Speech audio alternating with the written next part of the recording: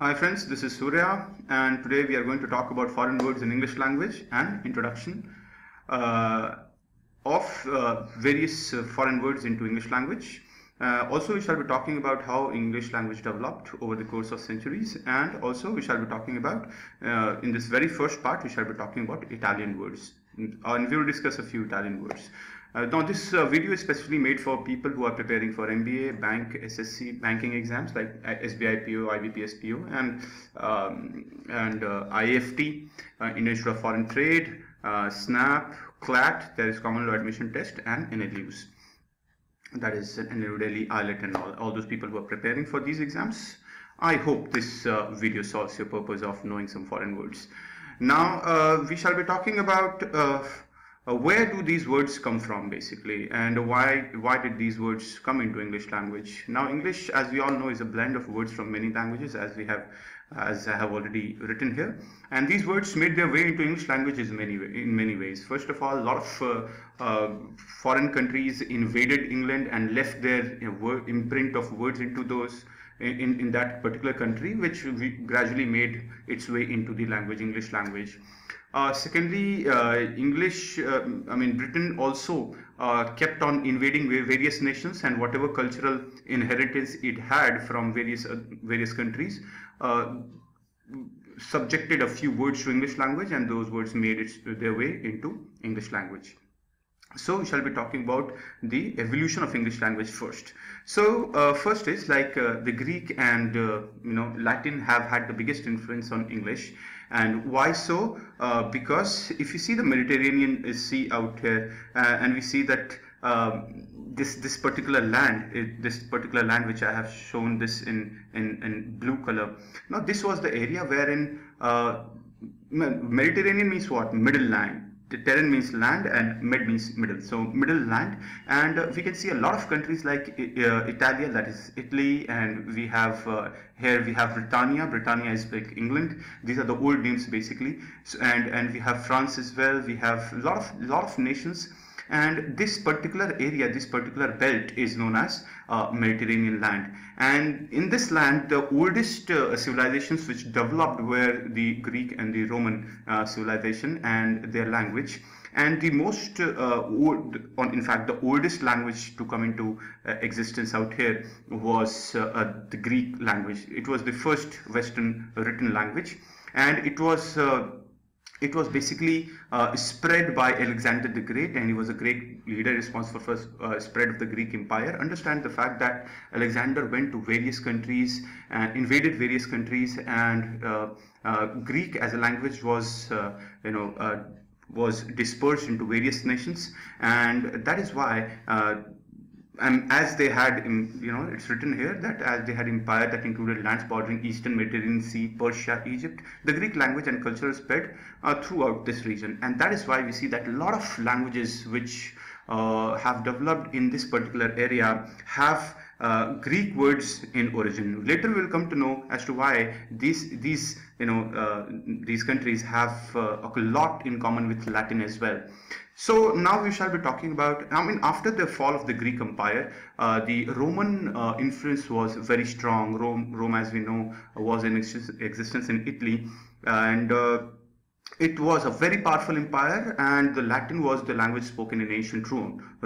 And when the Romans conquered territories, including most of Europe, they brought their language to those countries. That is why there are so many words in English language that have Latin roots. So Romans basically controlled a very wide area. If you see, it has, if you see this part, Italia and Rome out here, Rome was in this particular region, and it controlled this Roman Empire was quite a big empire, and Latin was the official language there. Moreover, the churches, the Catholic churches which developed out of Italy and spread across the world, they had the official language their official language was Latin. So doesn't matter which area it was in, the church was in, doesn't matter which people served into the churches, despite that, the official language was Latin. So across the world, if you see, all the churches, Catholic churches, used Latin as their language, and that is why in most of the countries across this region, we see Latin as a very common and connecting language, which has basically given birth to many words in various languages.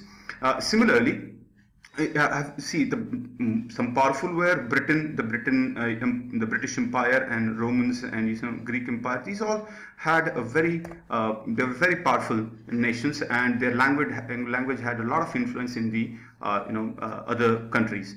Now, if you see, there are 4 major languages in that region, the Romance languages, and these Romance languages came out of Latin. Why Latin? Because as I have already told you, that Catholic churches operated officially in Latin, and out of that, Italian, Spanish, Portuguese, and French, these 4 languages came into existence, and that is why we see a very close connection in Italian, Spanish, Portuguese, and French. So these are Romance languages which took birth out of Latin. In fact, I would say that these languages are actually a variant of Latin as a language. So, and how these words got into the English language. Now, English, if you see this way, I would like to show here. English, if you see, this empire is a bit away from the mainland, and the point to be noted here is, how did English did these words get into English language? So the Roman Empire expanded into Britain, bringing Latin. As I already told you, Latin was the official language of the Romans, and Latin words found their way into Anglo-Saxon language of the British in ancient Britain.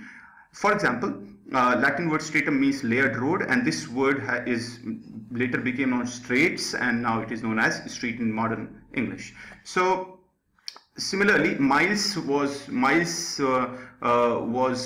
used in Latin. It comes from the word mille, and that means 1,000 paces. So miles also, that is a unit of measurement, comes out of Latin.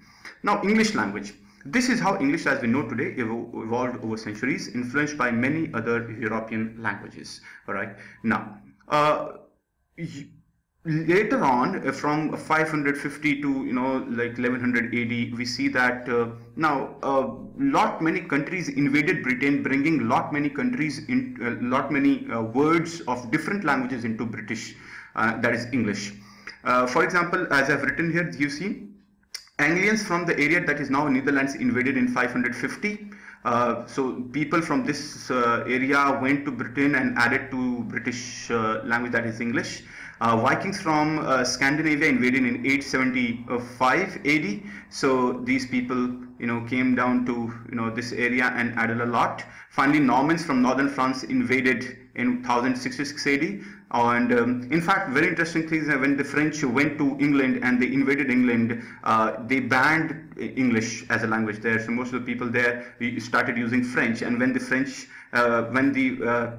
French left from England, people there had a lot of words from French added into their native language, and that is how we see an influence of French into English to be very, very strong. Now, all these invaders brought their languages which influenced English language. These influences can be traced through etymology, as we study root words, and we see that we study different kinds of words like Latin, French, Italian, Japanese, and we see that the roots of these languages are into English, and we see a lot of words coming out of these languages in English language. Now, as I have told, influence of Catholic Church was very, very strong in developing English language, and it's written there. So no matter what country, all services in the Catholic Church were spoken in Latin, and all priests and church officially spoke Latin, guys. Now, Renaissance was one event which actually brought in a lot of it was the birth of literature. It was a literary movement, and many writings were done during this time, and that is why we see that the language dispersion was very strong in this particular era. Now, as we see that influence continues today as well, and a lot of we keep on adding new words to English language every year. And now, if you see, England from the 1600 to 1900. Now, before it was, I mean, from 500 to 1100, 1200, we saw that England was being invaded by different nations. Now, England was invading different nations. In this map particularly, if you see, all the stars, red stars which you see, are the colonies of the English Empire. So we can imagine, guys, how strong the effect of English Empire was between 1600 and 1900s, including India. If you see, India was quite a big colony of the English Empire. So, and that is why we see, if you see, these all countries are tremendously into effect of English language. And if you see that way, wherever these people went, they left a deep mark of English as a language to the people. Today, as we see, English in India, like of lot of people in India, like approximately 60% of the total population of India either speaks English or understands English. So that is a very huge number. And all those countries which are left who developed their indigenous language, you see this, if you see this part, Russia, China, Kazakhs, Mongolians, and in fact in Europe also, if you see Europe also, these people, this particular area does not speak English, and they're not very fond of English because they were never the colonies of the English Empire. And all those countries which were the colony of the English Empire, we may see that they are very good, English speakers. Now, why you should learn root words? Because you will recognize word chunks in unfamiliar words and be able to narrow down the possible meaning of the word. It will help you with vocabulary in many subject areas. You'll be better able to pronounce unfamiliar words, and you'll become a better speller. And since many languages have common roots in Latin and Greek, it makes learning foreign language easier. So that is one of the major reasons why you should learn root words. Moreover, if we talk about vocabulary, so English language has the sea of words, and it is very difficult to remember all these words, guys. So it is always good to learn English words in a very organized manner, and root words do really help. Okay, now all those people who are writing competitions, I'm sure you will make sure that you have a very good command over vocabulary, and that is very easily possible if at all you are familiar with root words. Now, in this particular screen, you see Italian words which are usually used in English language. So in this particular video, I'll be talking about Italian words being used in English language, and in the next session I shall be talking about Latin words which are used in English language. So the first word, as I see, the red, which is written in red, is the root word, and what is written in black is the meaning. So first of all, this word is al fresco. Al fresco means in the open air. So al fresco is also used for restaurant, like al fresco dinner. So that means dinner is in open air for that sense. Second word is arcade. Arcade is a series of arches supported by columns, spires, or pillars, common passageway through way with shops or stalls. So arcade means, you must have seen in lot of like for example, if you go in Delhi, Connaught Place, or in Lucknow, if you go to Hazratganj, we see these shops are in a well-fashioned way, and they all have a series of arches supported by columns and piers. So that particular style is known as arcade. Similarly, this is Arrivederci. Arrivederci is a farewell remark, goodbye for now. So it is written as CI, but it is read as Arrivederci. So that is how it is. It's like goodbye. Similarly, bandit. Bandit means bandit queen, like movie, I think. I'm sure you must relate to that, and you will understand the meaning. It's a criminal or a brigand or a crook. Similarly, cameo is a technique of engraving in relief on gem, stone, a small but noticeable role in a play or a move or a film or a movie. Cameo roles होते हैं, आपने देखा होगा, you must have seen, like in some movie we see somebody playing a cameo role. For example, this particular movie, in Tube Light, I have heard that Shah Rukh Khan, or no, not in Tube Light. Was it Tube Light? Yes, Tube Light. Shah Rukh Khan played some cameo role. And a canto, any kind of principal division of a long poem. So the important part of a long poem is known as a canto. Caprice, sudden impulsive notion or action, sudden unpredictable change. Somebody who changes instantly is that behavior is known as caprice. Now, caress is gentle affection. Caressing somebody, that means giving gentle tap, or maybe affection, touching or stroking.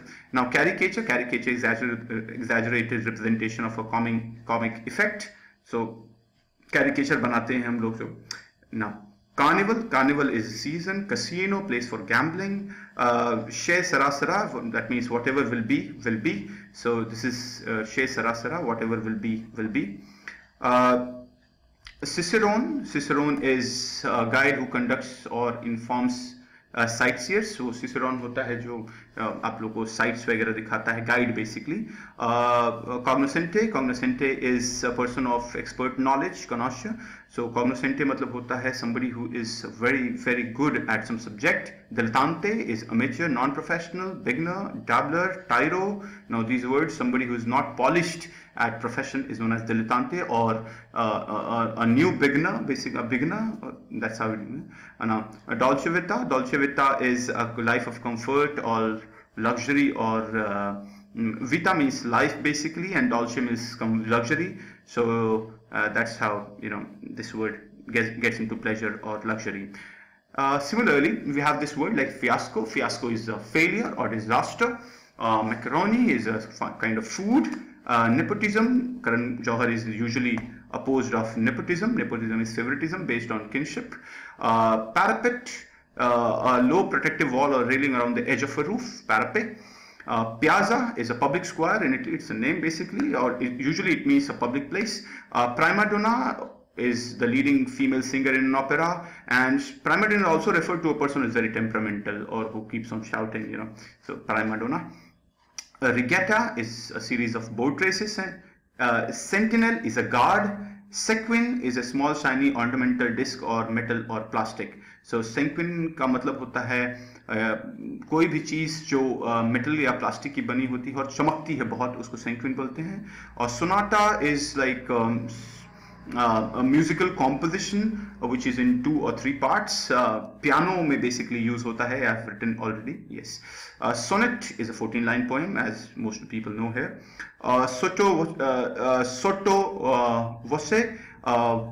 Sotto वो कहते हैं basically इसको, very softly as not to be heard, in an undertone or mutter, to speak very murmur basically. Sotto वो. Spaghetti is a kind of food. Stiletto is a small dagger. It's a kind of knife, and stiletto is also known as Hindi में pencil heel बोलते हैं आजकल लोग, लड़कियां पहनती हैं stiletto. Yeah. First, next we have stucco. Stucco is plaster of Paris से designing वगैरह जो छत पे करते हैं, that is stucco. And tarantula is a kind of spider with a lot of hair. You must have seen brown, lot of hair. Not usually found in India. It is usually found in the Western nations. So these are the words from Italian, from Italy, and they have made their way into English, and they're usually used in English language. So we'll revise these words and make sure that you remember these words. So starting from the last word. Tarantula is a spider. Stucco is a plaster of Paris design basically. Stiletto is a small dagger or basically pencil heel. Spaghetti is a kind of food. Sotto is very to murmur. And sonnet is a 14-line poem. Sonata is a musical composition. Sequin is a small shiny ornamental disc. Sentinel is a guard. Regalia is a boat. Regatta is a boat race. Prima donna is a woman who keeps on shouting. Remember, piazza is kind of public place, especially it's a place in Italy.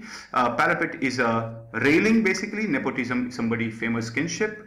Karan Johar se yaad rahega, nepotism. Macaroni is a food, and fiasco is failure. Similarly, El fresco, we're starting from the first line. El fresco is in open air. El fresco restaurant होता है. Arcade is what arches, वो जो design Hazratganj और CP में देखने को मिलता है.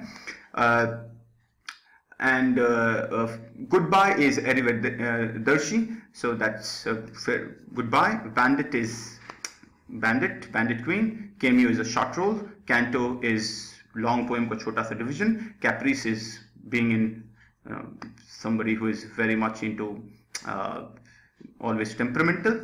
Caress means caring. Caricature is comic effect. किसी भी आदमी का comic effect comics की तरह, मतलब उसमें what do you call it, अरे making some comic face of some person, that is caricature.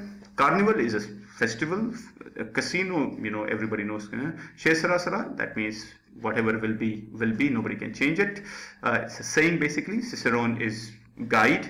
Cognoscente is a person of great knowledge. Dilettante is a beginner, and Dolce Vita is a very comfortable and a luxurious life. So I hope this video helps you people. Revise it 3 or 4 times, go through it 3 or 4 times, and I'm sure you will all remember it. In the next video, possibly I'll be talking about Latin words and French words and German words, Japanese words, which have made their way into English language. And interestingly, we will also be making a video wherein Hindi words have made into English, and that will be, I'm sure it will be very interesting. Now, this video is from FundaMakers. It's a CAT Preparation Institute in Lucknow, and you can like us, subscribe us, share us. Our links are, you can visit our Facebook page, that is facebook.com/FundaMakers.